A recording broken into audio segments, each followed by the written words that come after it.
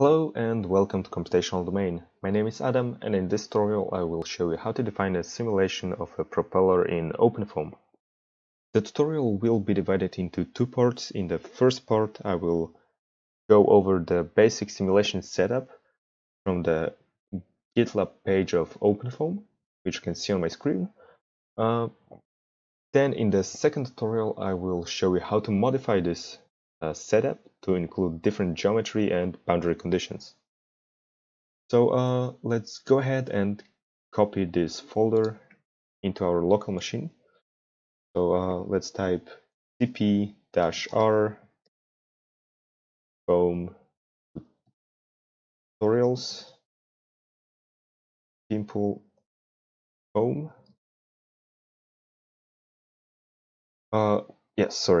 Incompressible, then pimple foam.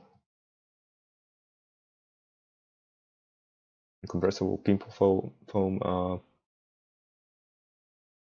RAS propeller, and let's call the new folder propeller. Okay, we can now open the generated folder, and as you can see we have the files. First, let's go to the system, and what we are going to do, we are going to define a parallel run. So we have the decompose par dict in the system folders. So actually, let's open this file first. What I'm going to do, I'm going to change the number of subdomains to 2. If you have a 4-core CPU, you can keep it as 4. On my computer, it doesn't work for some reason. I'm not sure why. That's why I'm changing it to 2. So the simulation is going to take a bit more time. Yes. So now we are actually missing some files. We have to copy the geometry files. So let's type, first let's go to the propeller folder. And let's copy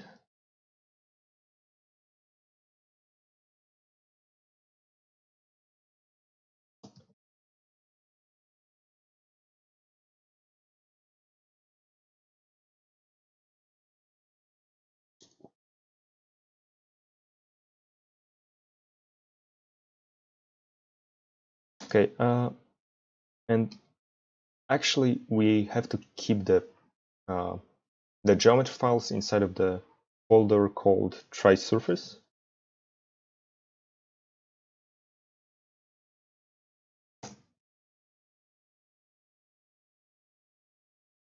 Okay, and as you can see, we have copied the geometry files here. And actually this folder must be inside of constant folder. And yes, let's discuss the files first. So as you can see, we have 7 files. We have propeller stem 1, 2, and 3. And these 3 objects, they correspond to the propeller shaft, which is divided into 3 parts. It's stationary, meaning it's not rotating, unlike the propeller. So yes, the propeller tip corresponds to the actual propeller, which is rotating. And then we have 3 cylinders. So the outer cylinder, when we block the mesh, we initially define it as a box, and then we place the outer cylinder to remove the cells outside of that cylinder, so that at the end we have a cylindrical domain. Then we have inner cylinder, which has a diameter of which has a radius 2 times lower than the outer cylinder, and such that inside of that big domain we have a smaller, more refined domain near the propeller. And lastly, we have the inner cylinder, which is the cylinder around the propeller. And we define this cylinder because we want to have a rotational domain. That's why it's necessary to have it.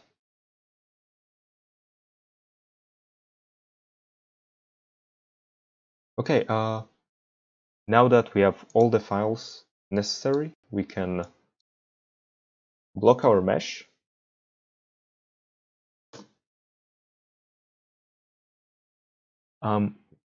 And now we can apply the surface features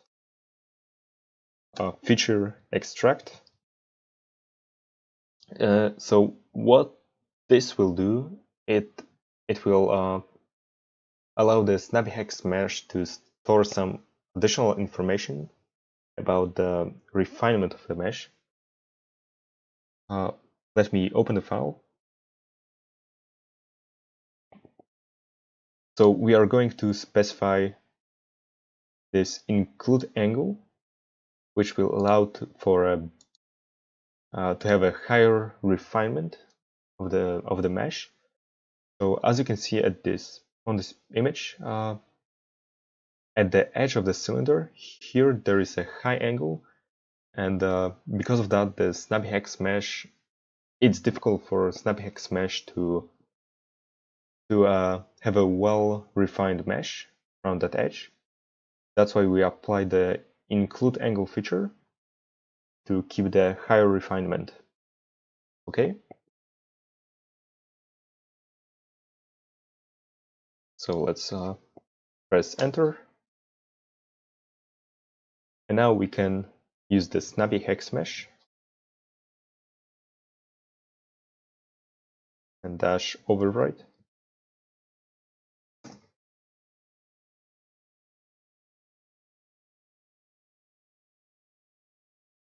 So the mesh is being refined now, and this may take some time. That's why I'm going to pause the recording now and return to you when it's finished. So the mesh refinement is done now. We still have to type a few more commands.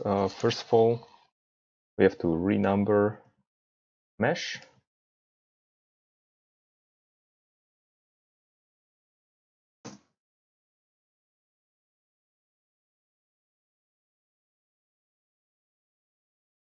And also we should remove all the fields generated by the SnappyHex mesh by rm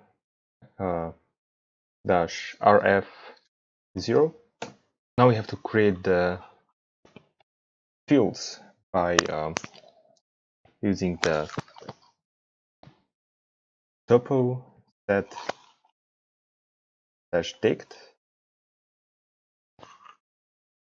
and then we have to refer to the file in our folder.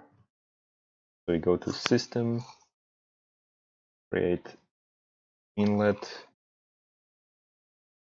outlet, sets that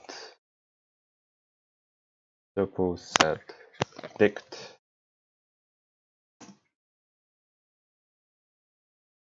Okay, so actually what we're doing is we are referring to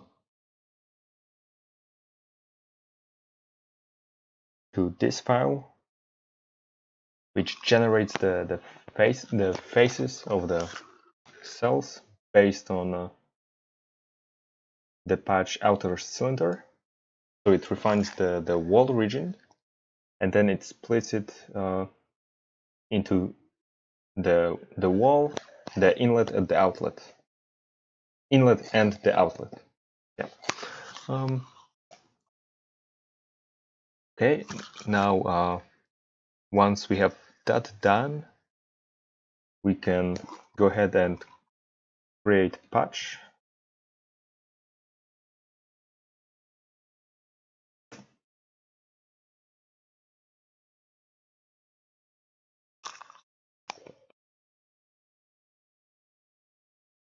Oh, yeah, that's a little typo.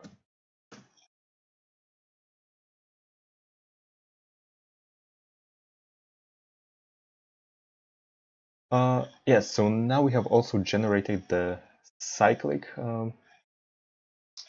domains, which is the interface region between the inner and outer wall of the small inner cylinder around the propeller.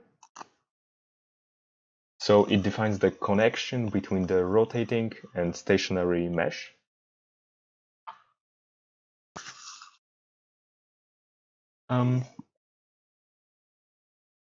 So now we can copy our 0.org folder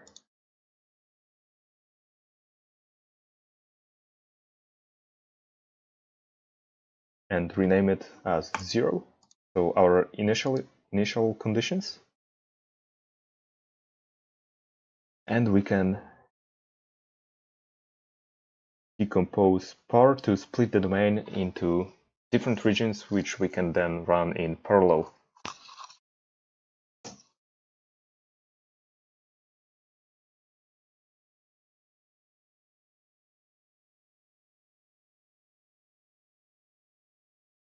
Okay, and actually one thing which I really want to mention before I run the simulation is that this simulation it requires a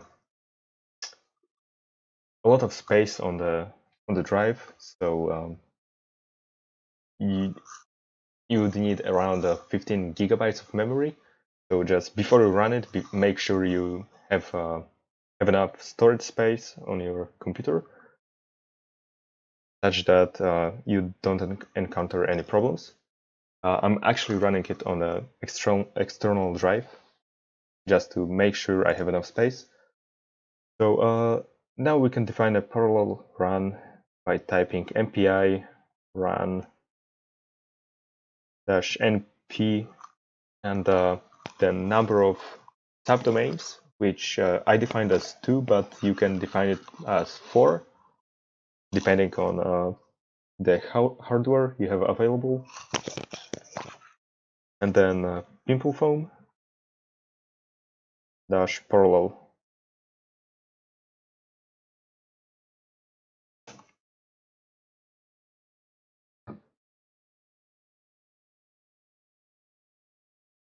Oh, yes, I actually have to spell it correctly.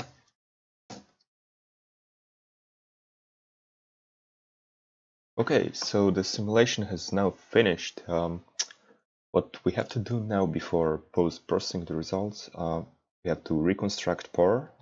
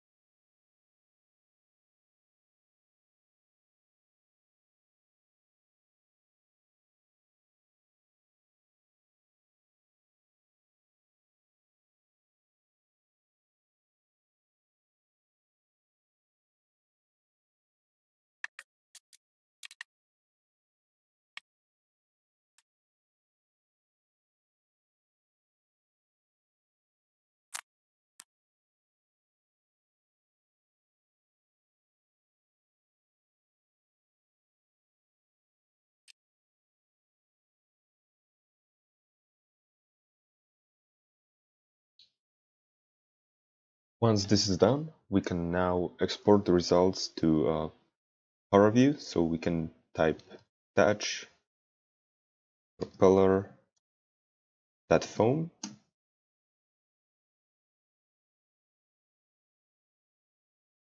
and we can open the Power View.